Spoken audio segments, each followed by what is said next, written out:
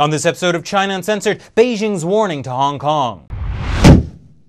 Hi, welcome to China Uncensored. I'm your host, Chris Chappell.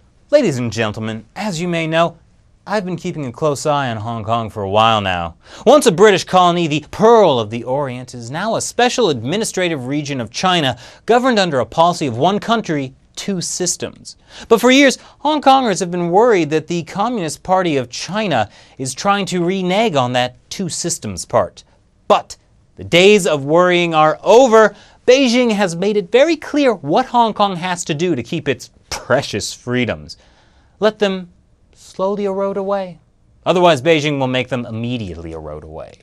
On June 10th, China's State Council Information Office, aka the Office of Foreign Propaganda, released a really long white paper. You see, many in Hong Kong have the wrong idea about the one country, two systems thing, the white paper says. Sure, Hong Kong has been granted a high degree of autonomy, but it's not full autonomy. And that's really the rub, you see. The one country thing comes before the two systems. After all, it's not called two systems, one country. The white paper says that Hong Kong's basic law, which is essentially their constitution, gets to be interpreted by the National People's Congress Standing Committee, and the power of amendment shall be vested in the NPC. In other words, the NPC, which is the Communist Party's rubber-stamped legislator, can change Hong Kong's constitution any old time they feel like it. A constitution that's totally ignored based on the whims of those in power? Why, that's just like in mainland China. You see, the party just wants to eliminate the differences separating Hong Kongers and mainlanders, bring them closer together. One big, happy, patriotic family. And that's why, most importantly, the white paper says the Hong Kong people who govern Hong Kong should, above all, be patriotic, especially the judges. In fact, they have a basic political requirement to do so. Now, the Hong Kong Bar Association, for some reason, feels that imposing political tests on judges could undermine Hong Kong's independent judiciary, not to mention the rule of law. But no, it won't, because the law gets to be decided by that rubber-stamped Congress. Don't those judges know anything about law? Maybe if they were more patriotic, they would. Of course, the white paper isn't only about foreshadowing a scary authoritarian rule. Most of it's about all the prosperity mainland rule has brought to Hong Kong, because Hong Kong certainly wasn't prosperous before. Or how during the SARS outbreak in 2003, it was so nice that the central government provided a large quantity of free medical supplies to Hong Kong, even though the mainland also needed medical supplies in the fight against SARS.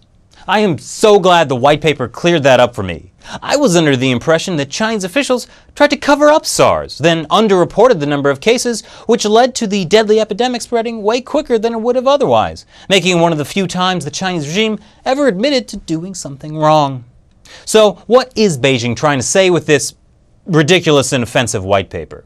It's saying that even though China might have been involved in hacking Hong Kong-based Apple Daily, and journalists and editors critical of the regime have been harassed and some mysteriously beaten with metal pipes, and a new People's Liberation Army port is going into central Hong Kong, if the Communist Party feels like it, they can make things much worse.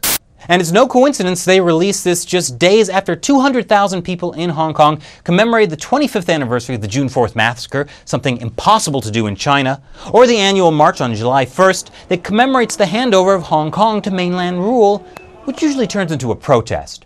Or the upcoming Occupy Central. That's the pro-democracy movement pushing for the actual implementation of promised universal suffrage for the 2017 election of Hong Kong's chief executive officer.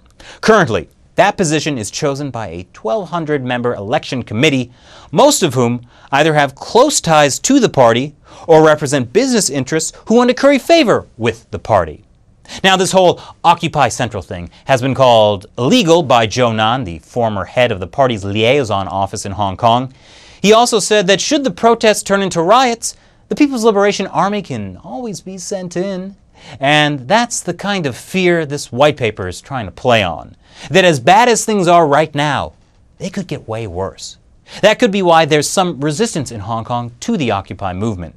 Some chambers of commerce have even taken out ads in local newspapers saying that they should back down.